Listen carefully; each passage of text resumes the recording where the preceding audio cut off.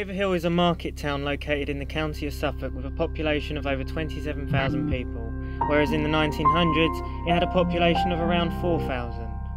Today we are focusing on the railways that used to run through Haverhill from the north side and the south side. The north side was known as the Star Valley Railway and the south side was known as the Con Valley Railway. Both closed around 1967 by beaching. That year also saw the last train run from Cambridge to Haverhill, and Haverhill is just one of few towns that no longer has a railway. But not all was lost of the railway, as in August 1973 the Con Valley Railway Preservation Society was formed by two railway enthusiasts, as they wanted to rebuild a short section of the railway, 1 mile to be exact, to operate a steam service as a tourist attraction near Hedingham Castle.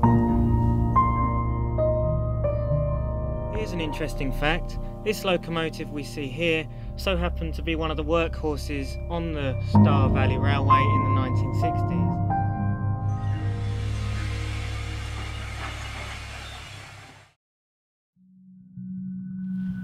Right, so now we're walking on top of what used to be the Haverhill South Station. It also used to be home to the goods coal yard, which obviously all the freight trains used to transport the coal and minerals to Haverhill from other locations.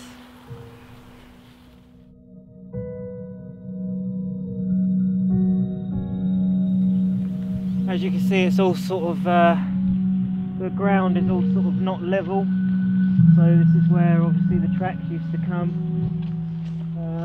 There's nothing left now, absolutely nothing. It's been completely demolished. All you've got is a barren wasteland.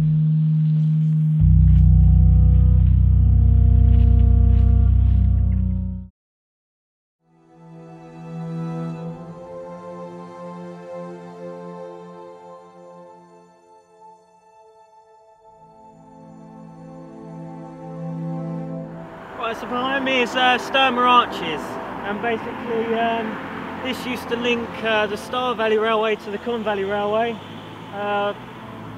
in sort of a H shape. The railway used to go into a H shape. One side used to go to Haverhill North Station, the other side used to go to Haverhill South Station, which we visited earlier. So let's go and have a look. Right, so we're currently on top of Sturmer Arches now, and this is probably one of the most historic things that are still preserved here in Haverhill. It used to be a single track heading up to Haverhill South Station from well, the South Line, which is the Con Valley Railway, from the Haverhill North, which used to basically diverge off to the Con Valley Line. So trains used to go from Haverhill North up towards Hedingham and other places in Great Yeldham. Same with the South, they used to go up that way, but the South was mainly used, as I say, for the coal yard and repairing the locomotives, as well as transporting the coal and freight from other areas. Right, and this is the view of what people would see over this magnificent vine. As you can see, it's a very sad sight, as we still see traces of the old railway track down below me. This is the remains at the junction point where the Con Valley and Star Valley Railways met. We're just going to have a walk up the Star Valley Railway and just have a look at what the remains are left on it.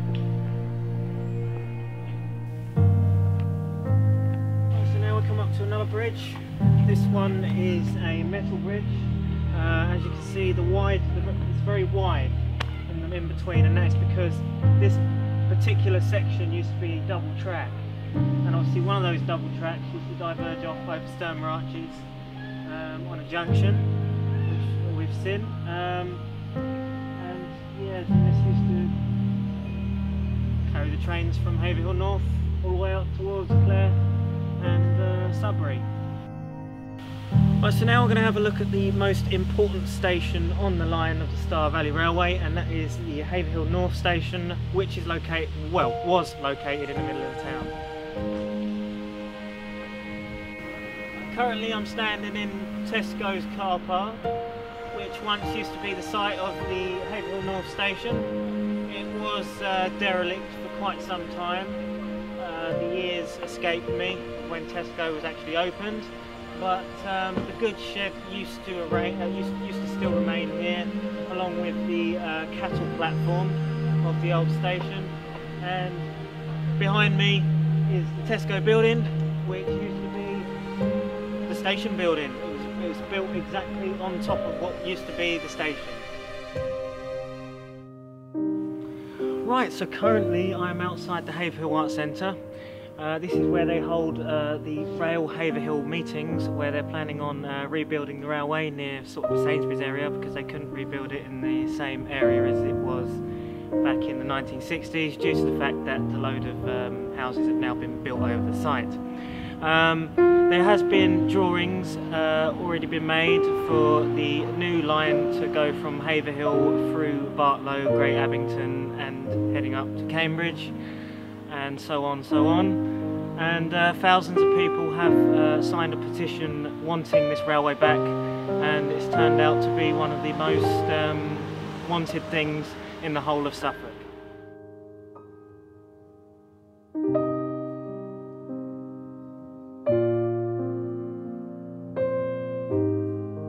By 2025, the town is expected to grow by about 10,000. The town really does need a railway back.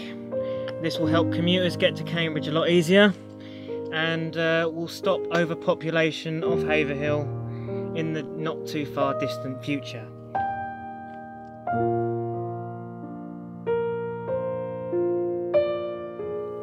This has been a documentary of what used to be the Haverhill Railway. Let's hope that one day it will return.